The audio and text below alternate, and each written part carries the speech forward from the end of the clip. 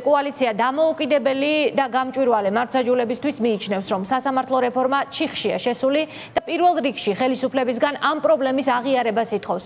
კოალიცია პარლამენტს მოუწოდებს მხარი დაუჭიროს დადგენილებას, რომელიც სასამართლოში კლანურ მმართველობას აღიარებს და რეალური რეფორმისკენ ნაბიჯების გადადგმას ითხოვს.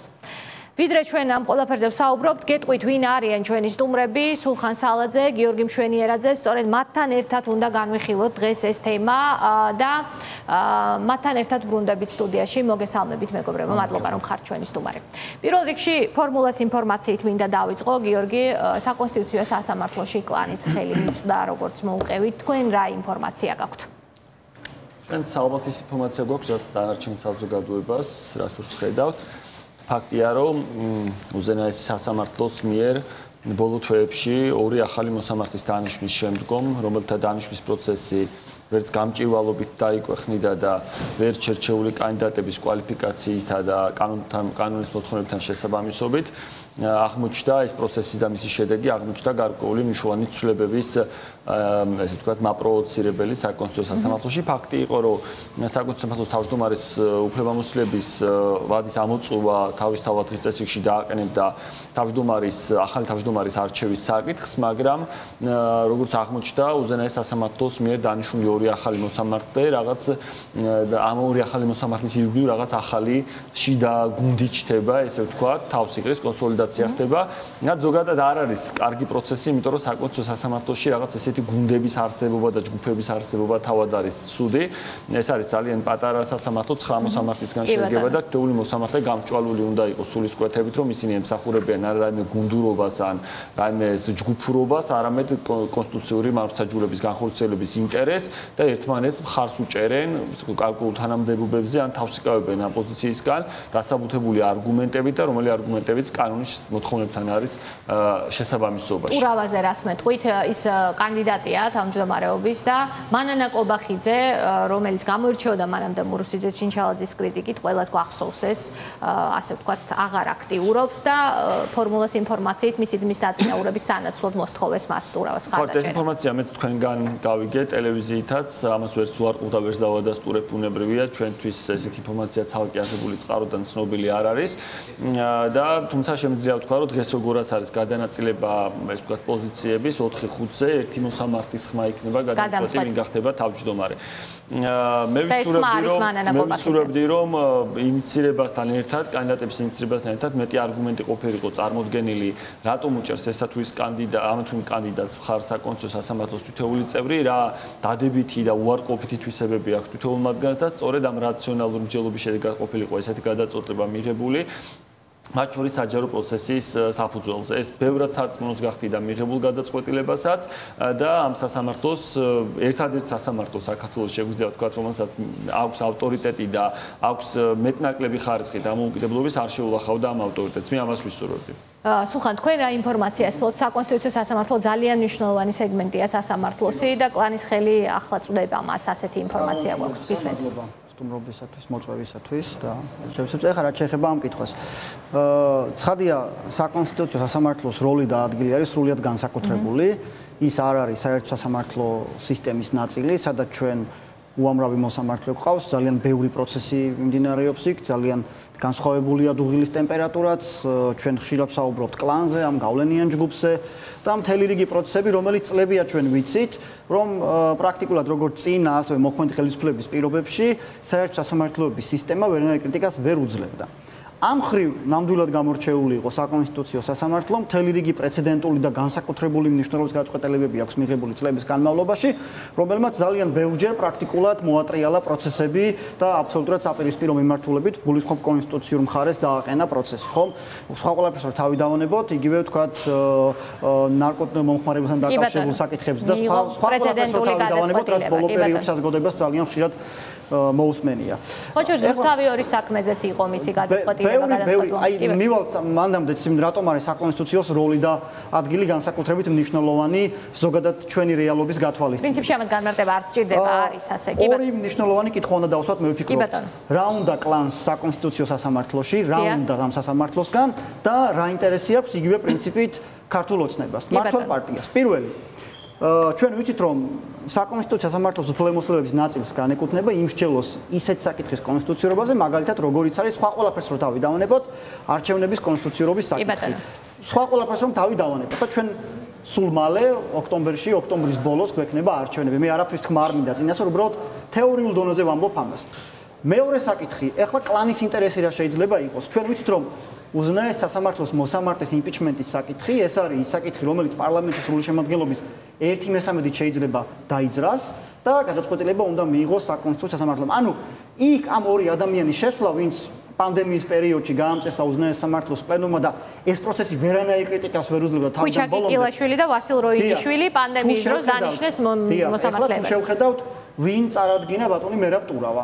ანუ ეს ორი ახალი მოსამართლე რომ არ შესულიყო მერაბ ტურავას ნაკლები შანსი ექნებოდა დიდი ალბათობით რომ ის ყოფილიყო ნომინირებული ამ პოზიციაზე. ანუ ის 4 მოსამართლე ქალბატონი დამავიწყდა გვარი მეორე კანდიდატის. იმერლიშვილი ირინა, კი ბატონო. ქალბატონი ირინას ნომინირება როდესაც მოხდა, ქალბატონი ირინას გარდა ის დანარჩენი 3, ვინც არიან ის მოსამართლეები, რომლებიც უკვე იყვნენ იქ ამ საკონსტიტუციო სასამართლოში. ანუ რეალურად დღეს ისე დაალაგდა სიტუაცია, რომ ორი ახალი მოსამართლე, რომელიც დანიშნა პლენუმმა, პრაქტიკულად მათი მონაწილეობა იყო მნიშვნელოვანი და გადამწყვეტი ამ პროცესში. ცოტა ალოგიკურია, რომ ქალბატონი კობახიდე, როდესაც ის წლების განმავლობაში აკრიტიკებდა იმ მოსამართლეებს, რომლებიც პრაქტიკულად სისტემას ქმნიდნენ სასამართლოში და იმ მოსამართლეების მიერ დანიშნული ორი წევრის ერთად ის ასახელებს ბატონ მერაბ ტურავას, აქ ბევრი რამე ცხადი და ნათელია. დღეს კლანი არის უკვე საკონსტიტუციო სასამართლოშიც და მე ვამბობდი ამაზე ადრეც მედიასთან და დღესაც ვთქვი რომ როდესაც ბატონი როინიშვილი გაამწესეს საკონსტიტუციო სასამართლოში ბატონმა გვიტეშვილმა თქვა ასეთი რამ რომ ისინი ხშირად უკმაყოფილო არიან საკონსტიტუციოს გადაწყვეტილებები და მათ ჭირდება წარმომადგენელი. ისინი არ ამოდიან მართლმსაჯულების ინტერესებიდან, ისინი ამოდიან საკუთარი ინტერესებიდან და მათთვის მნიშვნელოვანია რომ ყველგან ეს სიტუაცია იყოს დალაგებული. რატომ? იმიტომ რომ მაგალითად თუ 2020 წლის საპარლამენტო არჩევნების შემდეგ შეიცვლება ძალთა ბალანსი საქართველოს პარლამენტში მაგალითად ხომ და 50 ხმა რომ ოპოზიცია მაიღოს, ამის ალბათობა ძალიან დიდია ახალი სისტემის პირობებში მით უმეტეს საარჩევნო. ეს ნიშნავს რომ თუნდაც თეორიულად კონსტიტუციის დარღვევის შემთხვევაში ან დანაშაულო შეტანის შემთხვევაში შეიძლება რომელიმე მოსამართლეს სამართლოს იმპიჩმენტის საკითხი დაიძრას და მივიდეს საკონსტიტუციო სასამართლომდე. მათ ჭირდებათ იქ ადამიანი, რომელიც მათი დაცვის გარანტია იქნება. გადაწყვეტილებას იღებს პლენუმი ასეთ შემთხვევაში და ბუნებრივია 9 მოსამართლეზე როდესაც არის ლაპარაკი, რაც უფრო მეტი მხარდამჭერი გყავს შენ და როდესაც შენ კოჭს უგორებ ვიღაცას რომ მოდი ახლა შენ გახდები თავმჯდომარე და ხვალდაზე თუ კი ამის საჭიროება იქნება შენ დადგები ჩემი დაცვის მხარეს, ეს ძალიან მარტივი ლოგიკაა. ჩვენ გვინახავს კლანი როგორ მუშაობს, როგორ მოქმედებს და ბუნებრივია მათ ჩვენ რომ ამაზე ვფიქრობთ, მათ უფრო ადრე აქვს ნაფიქრი ამ ტიპის დაზღვევებზე. მოდით მოусვინოთ თვითონ მერაბ ტურავას და ირინა იმერლიშვილს, ჩვენ მათ რასაკვირველია ვრცელი კომენტარები ვთხოვეთ, ხოლმე სატელეფონო მოკლე კომენტარები გვაქვს, მაგრამ მოვისმინოთ. მე არ მიმაჩნია მიზანშეწონილად ასეთ რაღაც თეორიკულ კითხვებზე პასუხის გაცემა. ნუ მოახდენთ ზეგავლენას პლენუმზე და ნუ ცდილობთ ზეგავლენის მოხდენას პლენუმზე და არასწორი საზოგადოებრივი აზრის შექმნაზე, უჭირავს რომ იქნება კენჭისყრები და გვექნება შედეგები და რომ კანდიდატებს გაუჭერენ არც ნახავთ და მე იმის მიხედვით გავცეთ ყველა კითხვას პასუხი. მე თანამდებობით გეტყვით რომ კლანის ინტერესებს მე ნამდვილად არ ვატარებ შესაბამისად არავინ დამკავშირებია არც კლანის მხრიდან არც ერთი მხრიდან არც მართლმსაჯულების პარტიიდან არც ოპოზიციიდან გაკვირვებით ნამდვილად გამეკვეთა თუმცა როგორც ქალბატონმა მანანამ თავად თქვა მეგობრობით ასეთი გადაწყვეტილებები და ახლობლობით არ მიიღება. როგორც თავად ხედავთ, ირინა იმერლიშვილის ამბობს, რომ მანანა კობახიძის გადაწყვეტილება გაუკვირდა, თუმცა, დაველოდოთ შედეგებს ყველას პოზიცია ასეთია. ერთი საკითხი კიდე რასაც დავამატებდი, ალბათ სულხანიც იტყოდა ამას დროის ლიმიტის გამო. დღეს საკონსტიტუციო სასამართლო ასევე იხილავს ერთ-ერთ ძალიან მნიშვნელოვან სარჩელს, რომლის ავტორიც სახალხო დამცველია და რომელიც სარჩელთან სახალხო დამცველი ითხოვს არაკონსტიტუციურად ცნობას იმ ნორმების, რის საფუძველზეც უზენაესი სასამართლოს მოსამართლეები შეირჩნენ, რომელ ნორმებსაც ვაკრიტიკებდით კოალიციას დამოუკიდებელი და გამწვავი მართლმსაჯულებისთვის და ეს მოსამართლეები ამ პროცედურებით გამწესდნენ უვადოდ. ამიტომ ამ პროცედურებზე დადებითი გადაწყვეტილების მიღება, ანუ ამ ნორმების არაკონსტიტუციურად ცნობა ხელახლა მოაბრუნებს ამ საკითხს და შესაძლებელია გარკვეული პოლიტიკური მნიშვნელობაც შეიძინოს მისმა გადაწყვეტილებამ და გარკვეული ბიძგის მიმცემიც აღმოჩნდეს მომდევნო ცვლილებების საერთო სასამართლოებში. ამიტომ კლანი, თუ კი კლანს როგორც ეს ვთქვათ, დანიშნული მოსამართლების ინტერესების გამტარად, ამ პირიქით მოსამართლების მათი ინტერესების გამტარად დავინახავთ, ამაზე ზრუნავს, რომ გარანტირებულად უზრუნველყოს, რომ ამ საქმესაც არ გამოვიდეს გადაწყვეტილება, რომელიც თითქოს და ყოველთვის ნათელი და ცხადია, რომ არსებულ რეგულაციებს სერიოზული ხარვეზები აქვს და არის არაკონსტიტუციური. ესეც არის ერთ-ერთი საკითხი, რაც კიდევ დამეკმაყოფილება. ეს მაგალითი ხო, რაც გიორგი მოიყვანა და ის ორი საკითხი, რადგან მე ვსაუბრობდი, თუ შევხედავთ უფლებამოსილების ნაწილს საკონსტიტუციო სასამართლოში, ეს არის სრულიად უნიკალური და გამორჩეული. სხვა არცერთ სასამართლოს არ აქვს. არჩევნების ლეგიტიმაცია, კონსტიტუციურობა, არჩევნები, რეფერენდუმი, დავა კომპეტენციის თაობაზე ძალიან ბევრი საკითხი შეიძლება იყოს, ხო? დღის წესრიგის ნაწილი. ბუნებრივია, აქ არ არის რომელიმე მარტივი ნორმის კონსტიტუციურობა არაკონსტიტუციურობა საკითხი. იგივე დღეს უხსენებდნენ მას უგულავასთან დაკავშირებით. სონის დადება ტურავაზე უფრო მომგებიანია, ვიდრე ქალბატონ იმერლიშვილზე. არ ვიცი, ამას ბევრი ფაქტორი განაპირობებს. ეხლა ქალბატონ ირინა თავად საუბრობდა ამ კომენტარში, რომ მას არავინ არ დაკავშირებდა, ეს შეთავაზება არ ყოფილა. ანუ არის რაღაც საკითხები, რომლითაც შეიძლება ადამიანებთან საუბარი და უფრო მარტივად რაღაც კომუნიკაციის დამყარება. როცა 5-4-ზე იყოფა ხმები ნომინირების დროს, ეს ძალიან ბევრ ამაზე მიანიშნებს და ძალიან ნათლად ხედავთ, ვინ რომელ მხარეს დგას ამ პროცესში. იგივე კოლეგიების შემადგენლობებს შევხედოთ. მე აი ნახავთ, როცა ის საკითხი, რაც გიორგი მახსენა მაგალითად, ხო და არის სხვა მნიშვნელოვანი საკითხები კიდევ, რაც სარჩელები წარდგენილი და ჯერ არა გადაწყვეტილებები მიღებული. ეს ორი ადამიანის შესვლა ახალი მნიშვნელოვნად ცვლის ძალთა ბალანსს. თუ მესამეც შენს პოზიციაზე დგება და უკვე მეოთხეც პრაქტიკულად შენ აი ძალიან ესეთი ხელშესაჭირი უმრავლესობა გაქვს საკონსტიტუციო სასამართლოში. ბოლო გადაწყვეტილებებსაც საკონსტიტუციო სასამართლოში, მათ შორის თქვათ საუქმო ჩანაწერებს ან განჩინებებს, ეს ასთა სხვადასხვაობა გადაწყვეტილებებზე და გადაწყვეტილებებთან დაკავშირებით გამოხატულ განსხვავებულ პოზიციებზეც აშკარად ჩანს. მაგალითად, ბატონ თეიმურას ტოღუშის, ირინა იმერლიშვილის, გიორგი კვერენჭხილაძის პოზიციები ძალიან ხშირად არის პრო-ადამიანის უფლებების სასარგებლო, ესე ვთქვათ, და ის არეპუებიან პოლიტიკურ ნებას საკუთარ გადაწყვეტილებებში, რომელი ნებაც აშკარად ჩანს ხელისუფლებიდან, რასაც ვერ ვიტყვით სხვა მოსამართლეებზე, ესე ვთქვათ, ესე აქტიურად სხვების პოზიცია ნაკლებად ჩანს. ეს იმითაც არის ალბათ განპირობებული, რომ ამ მოსამართლეებს ინდივიდუალურად სხვა ისტორია აქვთ გავლილი, სანამ სასამართლოში მოხვდებოდნენ და ამ მათ ბექგრაუნდს, ესე ვთქვათ, გადამწყვეტი მნიშვნელობაც კი შეიძლება აღმოაჩნდეს მათ გადაწყვეტილებებში. მე პროდიუსერს თხოვს, თუ არის მზად ხელისუფლების კომენტარი და ასევე დიმიტრი გვრიტიშვილის კომენტარი, ესეც რომ ვაჩვენოთ, ისინი ვერ ხედავენ პრობლემას, რომლის აღიარებასაც თქვენ მას თხოვეთ დღეს იგივე კლანის არსებობა. მოვისმინოთ, როგორ ხედავს გია ვოლსკი დღევანდელ გამჭვირვალობის კვლევას და რას ამბობს მასზე გვრიტიშვილი. ფაქტია, რომ საერთაშორისო რეიტინგებში ჩვენი სასამართლო არის პირველ 20-ში და ძალიან ბევრ დასავლურ ქვეყანას უსწრებს წინ და რაღაცა გარკვეული кейსები უნდა დადოს იგივე საერთაშორისო გამჭვირვალობამ ამ უგვანო იმის გამოკითხვების ჩატარებას ჯობია, სადაც მას ეჭვიებარება, რომ სასამართლო დამოუკიდებელ გადაწყვეტილებას ღებულობს. არის გავხსნათ მოწმეების გავსი კვლევების, რომელსაც ადრეც უწოდეს სარდაფის კვლევა და იგივეს გამიმეორებ. და არასამთავრობო სექტორი ყოველთვის ცდილობს დახატოს ესეთი აპოკალიფტური სურათი, რათა გაამართლოს თავიანთი არსებობა, იყოს ალბათ მეტი დაფინანსება, ვიცი უცხოელი დონორებიდან და ასე შემდეგ. აი შემაჯამებელ სიტყვას გთხოვთ, ასე ვთქვათ, სულხან, თქვენგან დავიწყოთ, რა სიტყვით ხელისუფლებისგან იმის აღიარებას, რაც მათი აზრით არ არსებობს.